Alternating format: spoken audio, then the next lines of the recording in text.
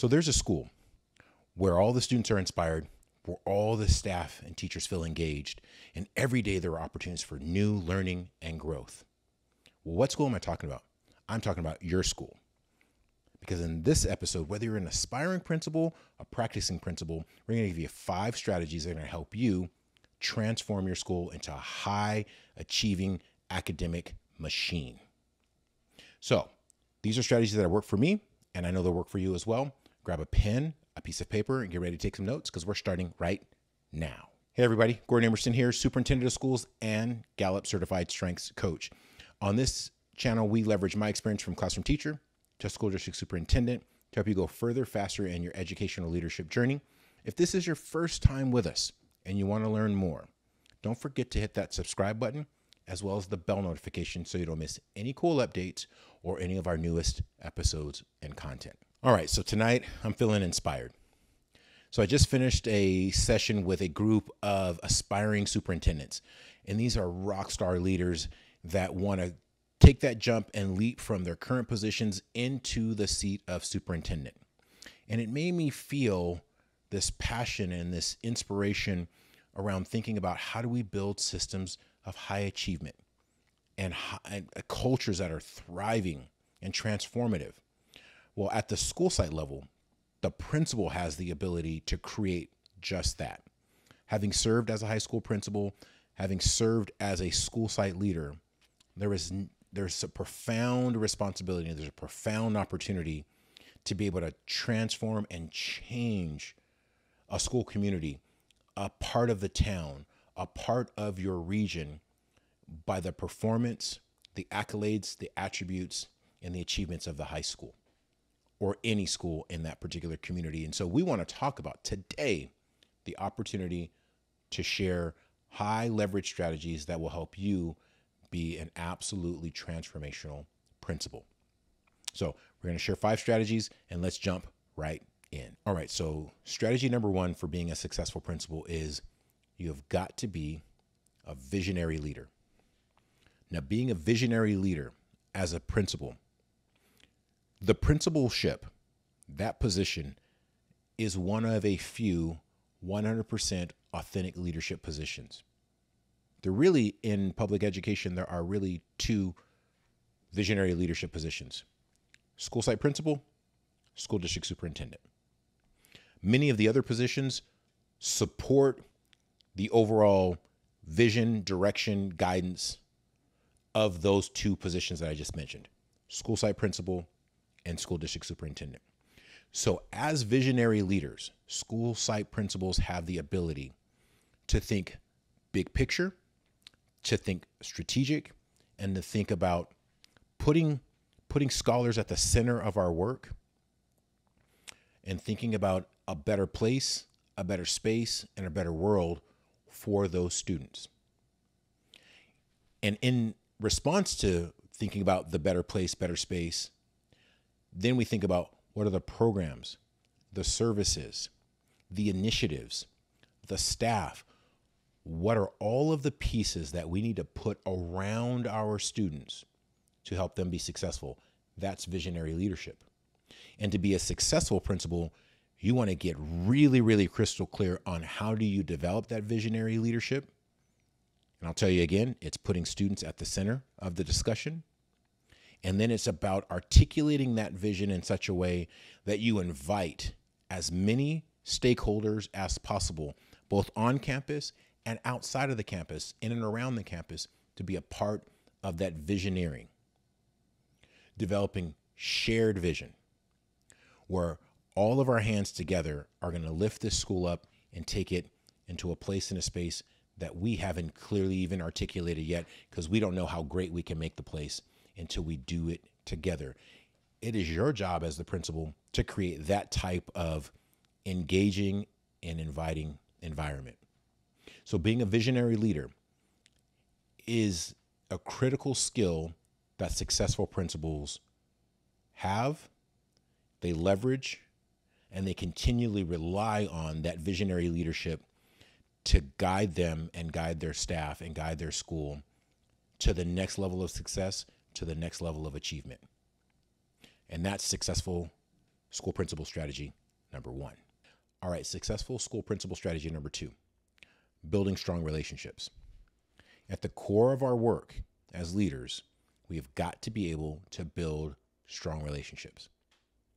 Building strong relationships is about being able to galvanize the knowledge, the skills, the expertise, the hearts and minds of stakeholders from all around our school community, both internal and external. But being able to build shared understanding, shared commitments, being able to develop goals and dreams and aspirations that we move together towards is at the heart of building strong relationships. Strong relationships allow us to be resilient. It allows us to create durability within our systems. It allows things to continue to grow and develop in times of challenge, turmoil, in times of grief or sadness. When you have strong relationships with people, you can hold fast to those relationships and help to continue to move forward and stay moving towards progress. As principals, you have got to be able to build strong relationships, which means sometimes humbling yourself, which means sometimes thinking less about you and thinking more about everybody else.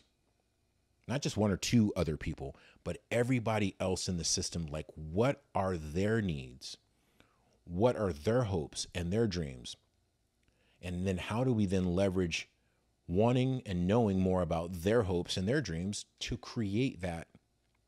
Because we would be the most empowered and the most positioned to be able to do that as the principal.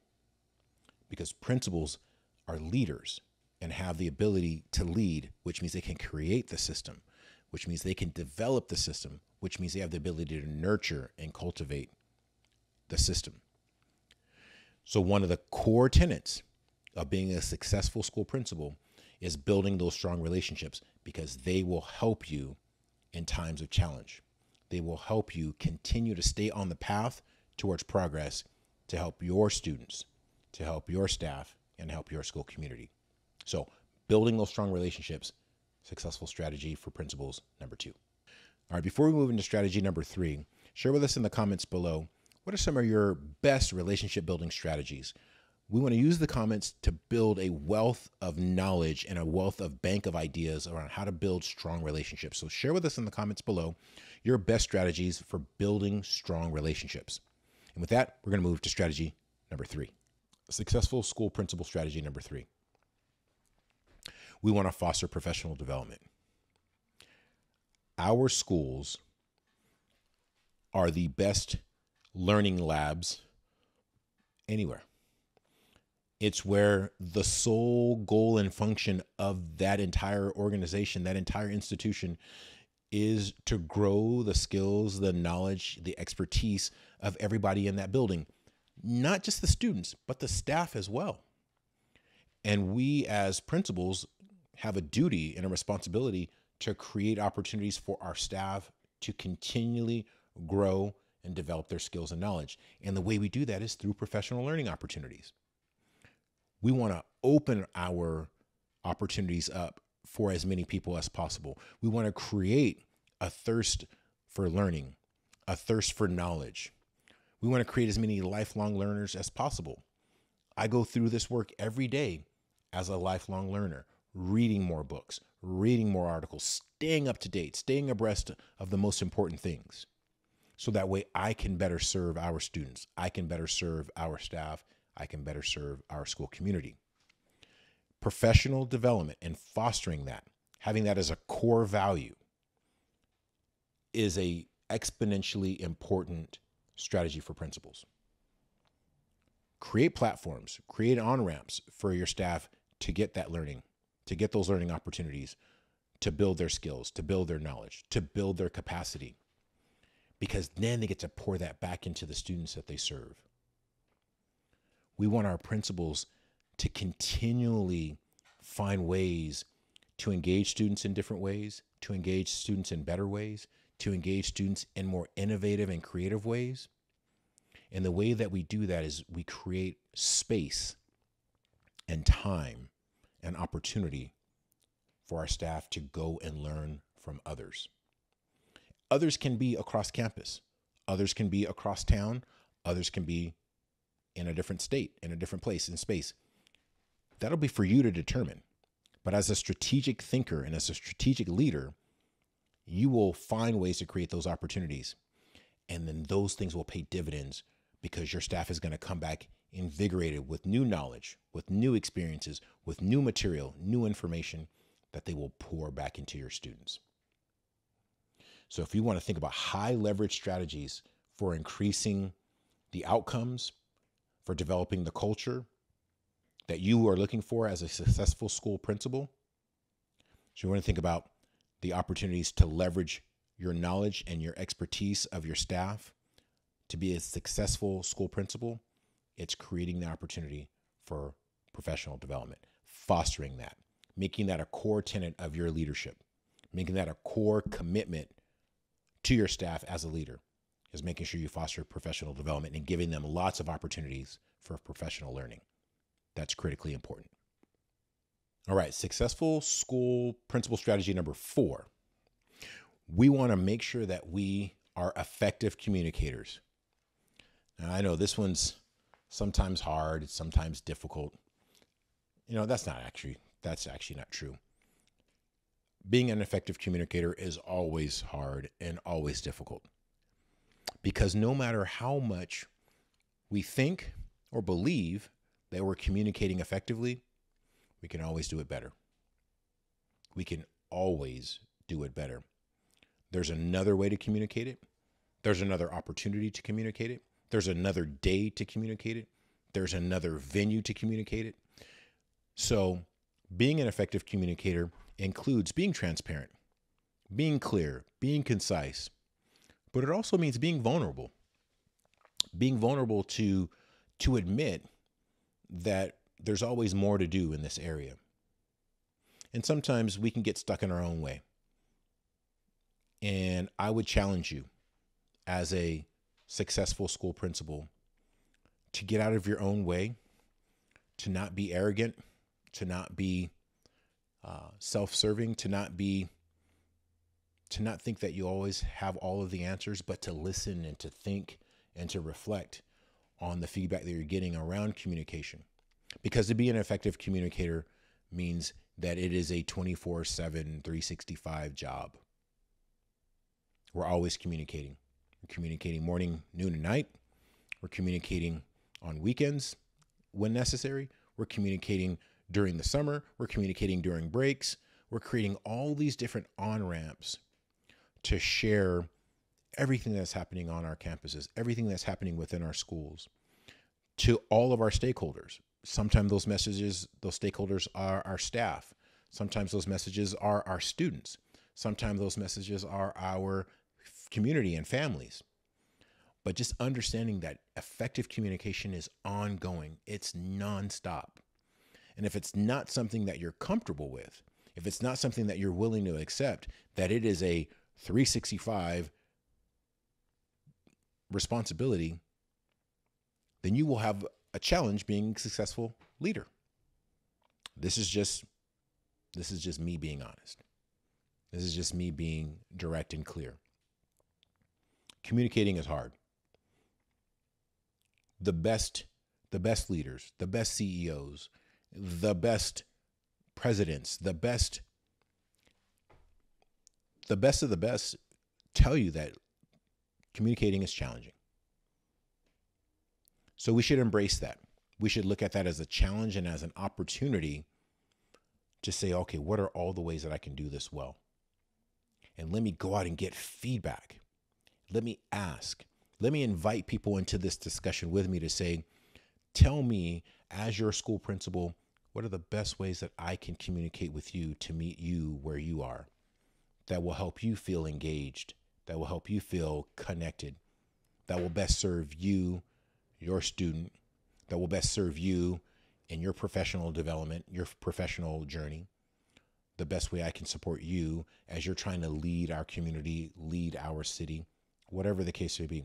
But opening ourselves up and asking for help and asking for feedback is one of the most effective communication strategies, because that vulnerability, that realness, that humility of being willing, while you're sitting in an executive level position as the leader of a school, but humbling of yourself to ask somebody for some help, to ask them for some feedback, and to invite them into providing you support and knowledge and expertise about how to do your job more effectively. Well, that's a powerful strategy that loops back to a previous strategy: building strong relationships. The more we talk, the more we develop relationships, the more effective we are in communicating. These strategies tie together. They're never ever in isolation. But the more we think about how do we do these strategies better, the more transformational of a leader that we're going to become. All right. So thinking through those strategies, focus on being an effective communicator and having effective communication strategies. And that's number 4. All right. Before we move to strategy number 5, share with us in the comments below, what's your go-to strategy for communicating effectively? Do you use email, text messages, videos? What type of strategy has been most effective for you? Share that with us in the comments below, because we're going to continue to build this list of resources and ideas and strategies for the benefit of the community. So share with us in the comments below your go-to communication vehicle or strategy. All right, let's move on to strategy number 5. So strategy number 5 is to leverage your ability to be a strategic problem solver. If there was a skill out of this list that was most suited for what you were actually hired and paid to do, it is to solve problems. To solve the problems of increasing student achievement, to solve the problems of building campus climate, to solve the problems of balancing the budget, to solve the problems of making sure that all the programs have what they need, to solve the problems of we have a hiring shortage. Like, those are all things that you are absolutely hired and paid to do. And all of the other 4 strategies tie back to your ability to identify, assess, and come up with solutions to complex problems.